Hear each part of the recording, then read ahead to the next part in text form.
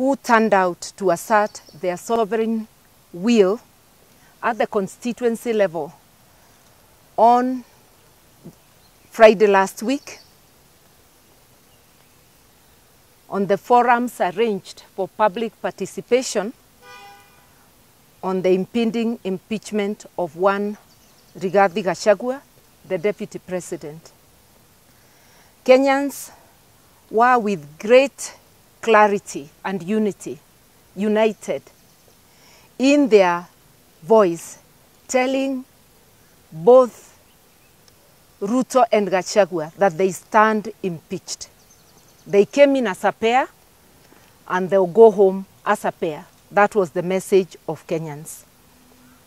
Indeed, it was very impressive that Kenyans were not diverted from the pressing national issues to power games. And they were able to put out their pressing needs, which should be looked after rather than the power games of impeachment. Our Constitution is the supreme embodiment of our collective will as a nation.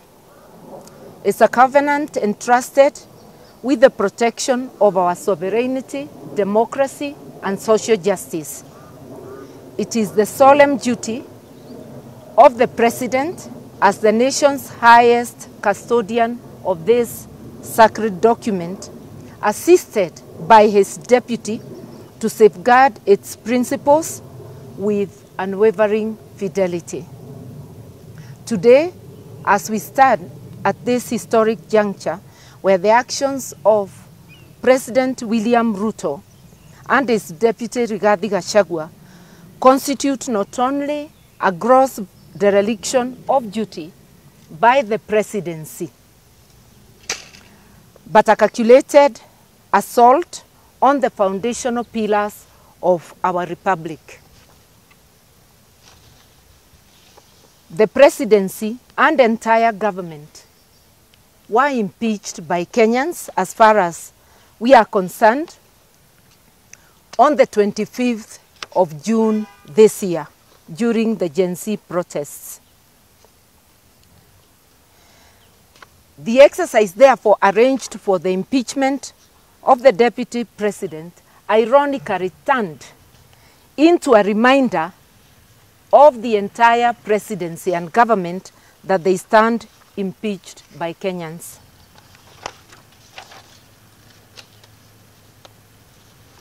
And I have already said that if they hoped to divert attention from the critical issues of the day, they were not able to do that. They failed miserably. And lest we forget, we want to remind Kenyans of the violently removed volunteers who were seeking to fish for more bodies at that quarry. But so many things are happening that we actually no longer appear to be as outraged as we should be. We must demand that that quarry be drained for Kenyans to know whether there are more bodies lying there, and for answers to be given as to who is murdering and dismembering Kenyans. The Ruto regime had hoped to divert Kenyans from the economic sabotage that is going on. The shaded deal of mortgaging Kenyan's premier gateway, the Jomo Kenyatta International Airport, to the Adani Group, which is scandal-ridden and against whom questions of malpractices are being raised in many parts of the world.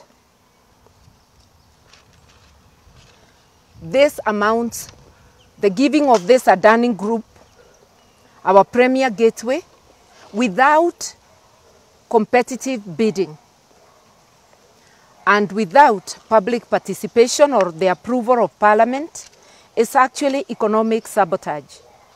Jobs stand to be lost, not only at the airport, but also jobs relating to the export of horticultural products.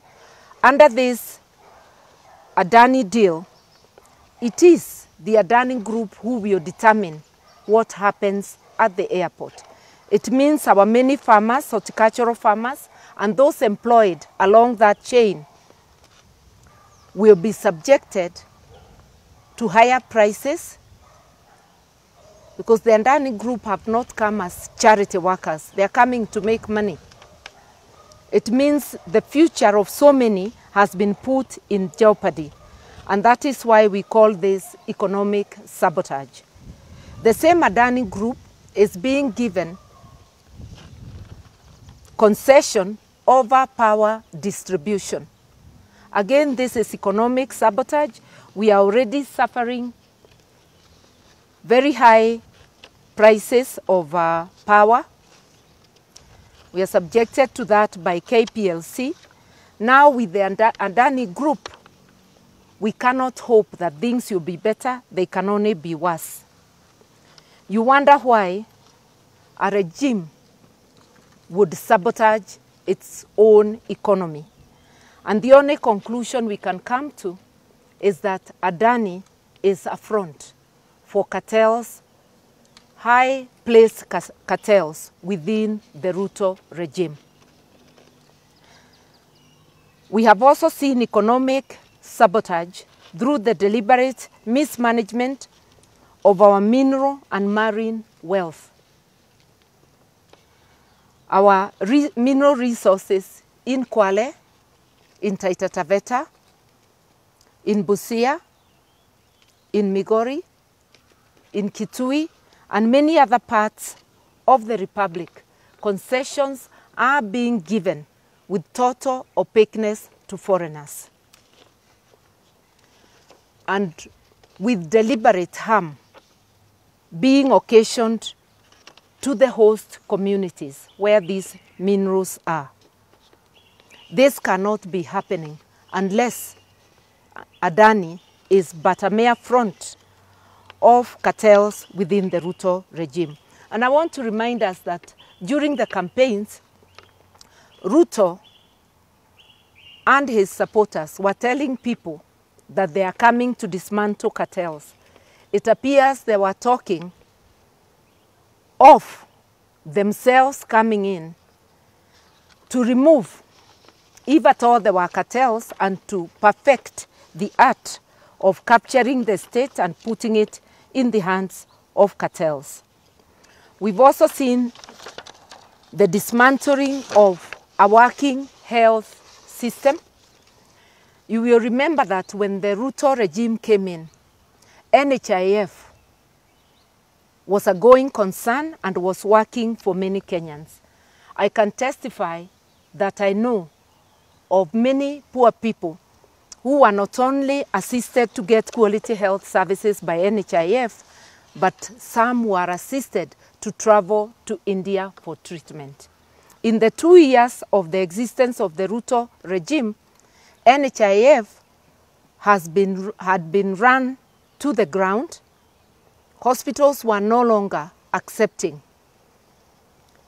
NHIF cards, and now since Tuesday come in SHIF.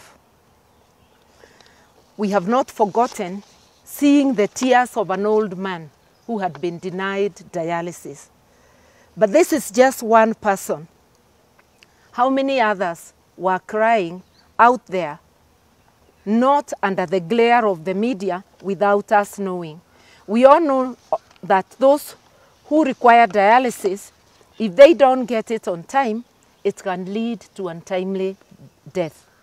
We do not know how many people and in what manner they have been affected by this clumsy transition from NHIF to SHIF. We also were told that SHIF was coming to expand the health services. We know that is a lie. We have seen indication that SHIF will actually restrict access to health for many.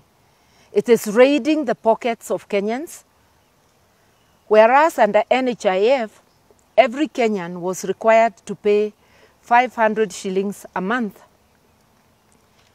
SHIF is requiring employed Kenyans to forego 2.75, literally 3% of their salaries. These are already overtaxed Kenyans, and while their pockets are being raided, the services given by SHIF are wanting. There is information that for dental services, families will only access approximately 2,000. There is information that for maternity, mothers will only get payment of up to 10,000. Under Linda Mama, in public hospitals, women were accessing maternity services without paying. How many will be forced to deliver away from hospitals? This is a violation of the Constitution, in particular Article 43, which provides that the government of the day will ensure that Kenyans have access to quality health services. We should be transitioning to universal health care across the board.